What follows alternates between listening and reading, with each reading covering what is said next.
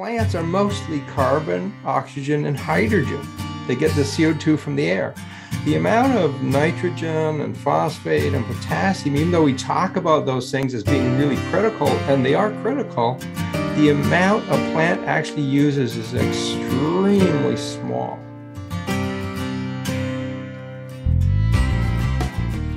One other question I had about composting was, some people, I think they're thrown when they look at, and I mean, you alluded to this earlier, but they'll look at the NPK numbers on compost, and they're quite low, right? When you buy a fertilizer, it's like 10, 10, 10, 12, 12, 12, 6, 12, these big numbers, right? And then when you look at compost, like 0.5 or whatever, right? You're like, how could that be any use, right? So can you explain to the viewers why that's not a big problem, why that's totally fine? Well, again, it could be a problem. I think what people need to do is take a step back and say, what is it that I'm trying to accomplish here? So if I have a container and I have a tomato plant growing in it, and I'm watering that container every day in the middle of summer because it's super hot and it dries really fast, my water is washing all that nutrient out. If I put an inch of compost on top, it won't provide enough nutrients for that plant because I'm watering too much. All right. The other reason is that my soil in there is probably not real soil. It's probably some peat moss mix, which has no nutrients in it. Right. So fertilizer, synthetic fertilizer is better. The numbers are higher. I can put more on to make my plant grow. But now I take that same plant and put it in the garden where it has real soil.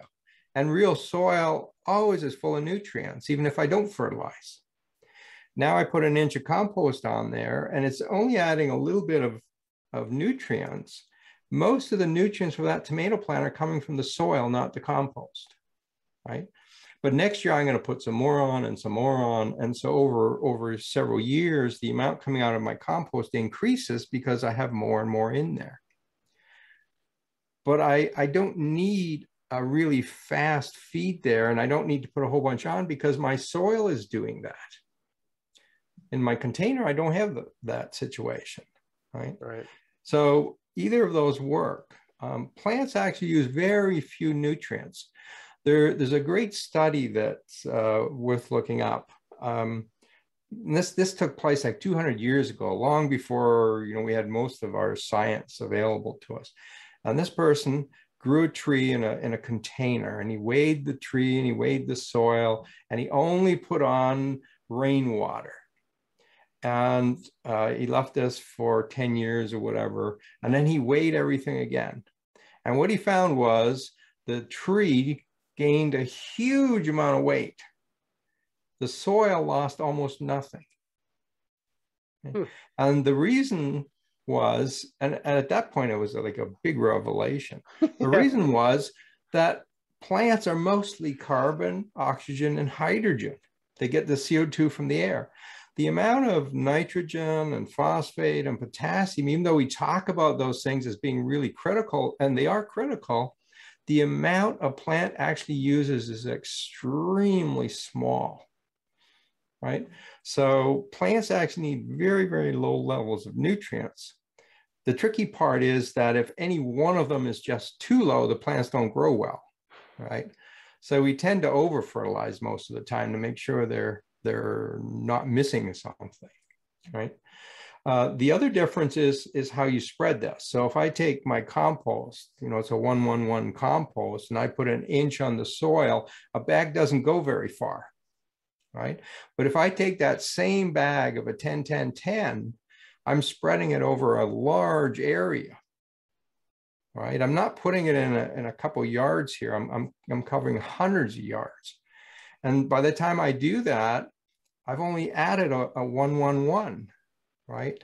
So synthetic fertilizer has high numbers, it's very concentrated, but when we use it, we spread it out a lot so that each individual plant only gets a little bit. Right? So that's the other reason for the difference. Right. Most compost is somewhere around 1-1-1 or 0.5, somewhere in that range. Right. Yeah.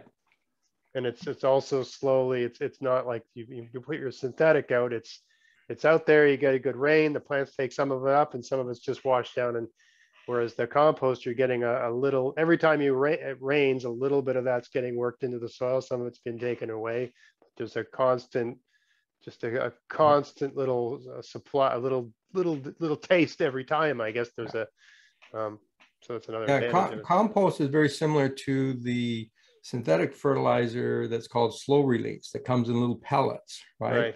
You put that on the ground in the spring, and it's good for 6 months. Wow. And every time it rains, a little bit comes out of those pellets. Right. That's used a lot in potted containers, not so much in a field garden, right? But that way you don't have to fertilize all the time. You just put a handful of this in, and every time you water, a little bit comes out, and a little bit comes out. Right. And that's really what compost is. It's a slow release process that every time you water, a little bit comes out.